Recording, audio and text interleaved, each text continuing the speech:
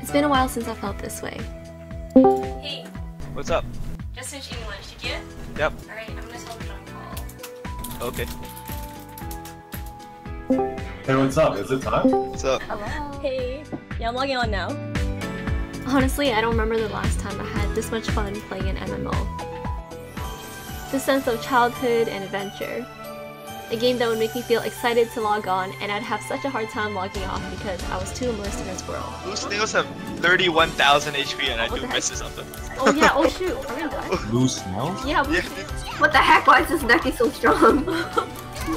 Oh shit, no, not. Start! Oh, darn it. Says we're beginner level. Oh, Yeah. we're gonna wake up expert piano player. Talk to Georgie? Oh, Did you talk to him already? oh, you called him Georgie? I thought his name was Borge. Oh wait, what? Another guard has fallen. Every gate is broken. No! Oh, okay. Oh wait, wait. Wow. I'm so ugly. I could get black eye bags just like real life. Wait, line up like right next to me? Wait, you're blocking me there. Stop. Shit. Oh! Oh, No, I'll no, see no. my ass later. No. Oh, that's not the final boss. That's not the final boss? Yo, this feels so epic. I think I see the pattern. He just goes... I don't see the pattern. I think I could get used to this. Used to dying? Yeah, me too. 50 times in one raid. That's what merits are for. I was wondering why they had so much for us. The last time I felt this way was probably over 10 years ago, back in 2006 when I first played MapleStory. Looking back, life was so much more simple and carefree. Even though it'd take us a month to hit level 30, we'd always have a good time hanging out together in the Maple world.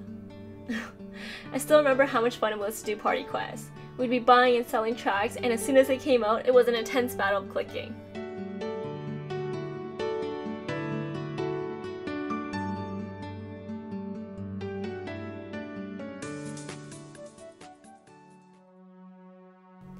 MapleStory was an online game like no other, but things started to change in 2010 when the Big Bang update released. Everything that the players used to love began to change, and eventually the community that I once knew left. As the years went by, I remember logging on to MapleStory every now and then just to see how things were, but it just wasn't the same.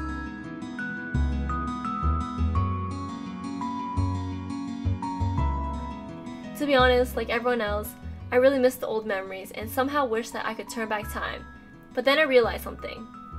A lot of people say that it was the game that changed, and that's the reason why they stopped playing MapleStory. And although there's some truth in that, I also think a big part of it is that we aren't the same people we were back then. We grew up, had more responsibilities, and just didn't have the time to game that much anymore. At least that's how it was for me.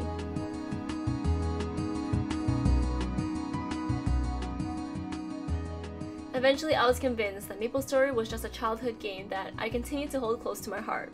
I never expected to relive those memories again. But then in April 2018, Nexon held its first ever MapleStory Festival in LA, and a special announcement was made. MapleStory 2 was coming.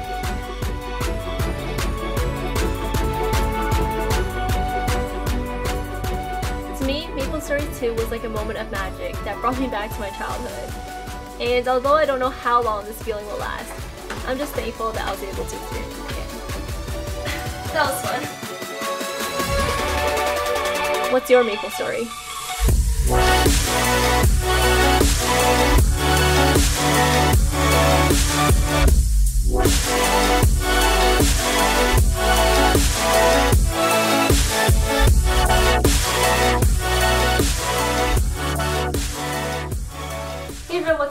here and thank you so much for watching.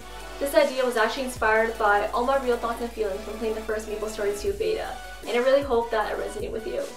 To me, this film encompasses everything that MapleStory meant to us as a kid, and the potential that MapleStory 2 holds as a game. So I'm really excited to finally share it with you, and I hope to create more content like this in the future. Anyway, if you enjoyed watching this video, make sure to give it a thumbs up, share with your friends, and leave a comment below. Until then, you guys can stay connected with me on my other socials, and I'll see you in my next video. Bye!